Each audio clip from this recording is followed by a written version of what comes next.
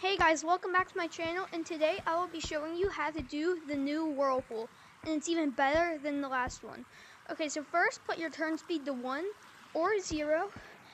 Anything higher than that, it's kind of hard to do it with, but what you want to do is you want to go out to the water. Once you've done that, and you need smooth turn, and have your hands like this.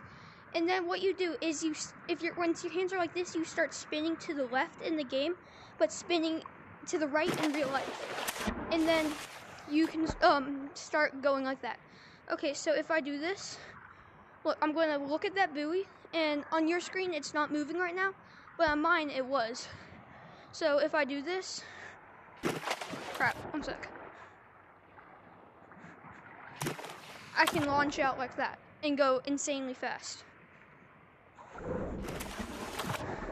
Alright guys, if you enjoyed this video, please consider liking and subscribing to my channel, and bye!